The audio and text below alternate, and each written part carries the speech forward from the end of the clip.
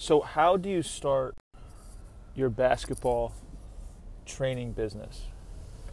My name is Nick Aldiro. I'm a success coach with Make Money Coaching Sports. And if you're looking for extra help after this and you want to talk on a free Zoom call, you can book the call. The link will be in the description, or you can text me at the number that is also in the description.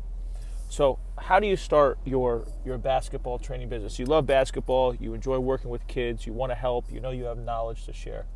So I'll start off by asking you like some questions about things that you tried yet, if you're just starting out. Number one, have you reached out to any organizations, whether it's the local rec department, AAU teams, anybody that has any type of league that has a large number of kids, schools, especially like private schools?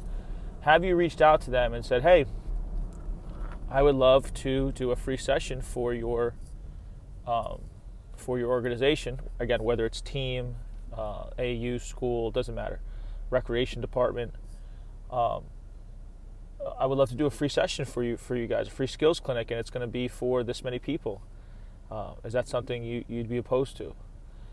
So a lot of people say no because they're like, who the hell are you? But there's going to be some people that say yes, and it's going to put you in front of a lot of kids. If you're able to work something out where you get their contact information beforehand, that would be really, really good. Okay, so have you done that?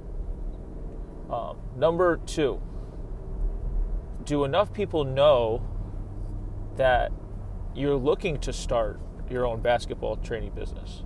Are you putting it out there in the universe? Have you started a YouTube channel or Instagram or TikTok or something where you're displaying your knowledge to more people, where you can gain some credibility? Now, what most people do with that is, well, I don't have a professional camera, I don't have anyone to video me, and then they never do anything. It doesn't matter. Just get started. I'm in my car right now, on my way to visit my parents, and shooting this video like while I'm driving. So just start. This is not a high quality video. Just throw something out there. Okay, it's better to do something than nothing. So you just got to start. All right. So number three, don't undervalue in person, because if you're not just doing online, in-person connections are more important than you just posting a lot on like Instagram, because it's Instagram and things like that. It can work. It's just there's a lot of people with a lot of followers who don't have a very successful business, and there's people with like hardly any followers that have a very successful in-person business because of word of mouth, and they just put themselves out there in good position. So putting yourself out there in person, if you're going to do in-person, have an in-person business, is more important. But you should still do the social media part, because it shows credibility and that you can teach and stuff like that. Next, do you get the repetition communicating with others and teaching that you need to feel confident to work in front of a group of parents or a group of kids? So are you working on speaking to the camera, or are you in front of people speaking? Because coach, teacher, it's all the same stuff. Like you have to be able to speak, because you can be the best basketball player in the world, but if you can't communicate how to do something, it's not going to help. Being able to demonstrate is good, but if you can't communicate it, communication and coaching and teaching is more important than you actually being like the best player when you go to the park. It's icing on the cake to be really good, but it's not the end all be all of coaching and teaching, right? Next, you don't need a gym to start. Okay, you can go outside, especially if you live in warm weather. You just have to have things like rainout policies and inclement weather policies locked in with the parents before you before you start, so they know way ahead of time what they're getting into if it does rain. I'm not going to get into that here. That is something we help coaches with at Make Money Coaching Sports, but yeah, you have to have that locked in, and communication is key. Like when people know up front what the policy is, and they agree to something, then they agree to it. And as long as you're clear and you're honest, then there's nothing wrong with that. So you can start outside.